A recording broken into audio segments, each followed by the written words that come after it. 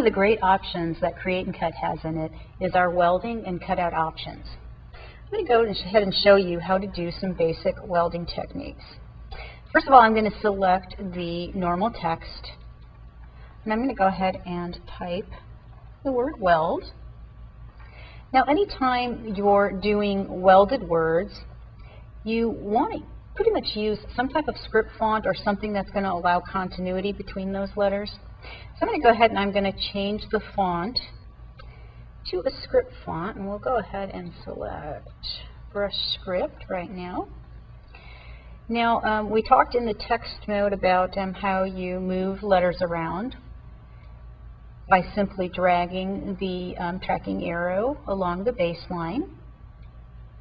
So I'm going to go ahead and I'm going to drag that tracking arrow, and I'm going to make sure that each of those letters overlap.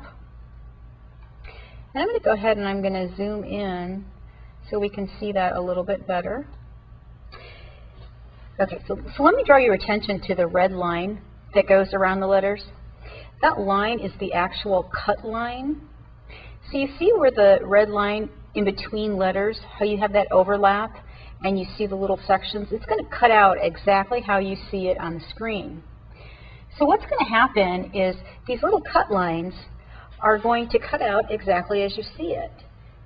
So what you're going to get are little pieces of letters that are not continuous. They're falling apart, and a lot of little confetti pieces for the in-between overlapping pieces. And we don't want that. We want something that's much more continuous. So we're going to go ahead and we're going to select Weld. And we do so by selecting the Weld button, which is right here. And all you do is simply click on it, and it's that easy. Our text is welded. So now, when we go ahead and cut it out with our Wishblade, we're going to get something that looks like this, which is a heck of a lot easier to add to any paper crafting project. Okay, so that's welding text together. But let's go ahead and take that a little bit further, and we're going to type the word flower, and we're going to insert a flower for the O. So we'll go ahead and we'll type FL, and then we're going to put a couple spaces in and type the WER, because our O is going to be the actual flower. I'm going to go ahead and I'm going to change the font to something a little bit more fun. I'm going to change it to the Curls font and enlarge that up a little bit. And I'm going to go back to the font, and I'm going to select the F control point, and I'm going to enlarge that F a little bit. And then I'm going to go ahead and I'm going to draw a flower, and I'm going to do that by using the polygon tool. And then I'm going to size that down to fit in, so it fits where the O would be, and position it exactly how I want that. Now, my letters are still not quite touching, so I want to make those touch as well. So I'm going to go ahead and go back to the text option, and I'm going to snug them up a little bit tighter.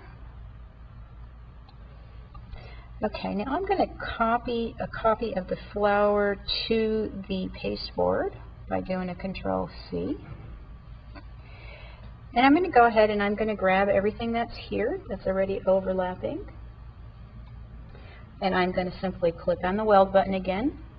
And now the flower is part of the word flower. And as it is, it's a very cute little title to add to a page. But I'm going to go one step further, and we're going to use the cut out option. So I'm going to go ahead and we're going to paste the flower that we drew. I'm going to scale it down a little bit so it's a little bit smaller. And I'm going to pull it over the other flower, like so. And then I'm going to go ahead and I'm going to do a drag select and select both of those options. And I'm going to go over to the Weld button, and I'm going to select Cut Out. And now I have an opening in the flower, which is really cute. And to add a center for it, we can simply draw a circle in the center. And if we wanted that circle to fill the entire center, we can go ahead and scale that. It's kind of large. And once again, go ahead and grab all that and select weld. And now it's one continuous piece.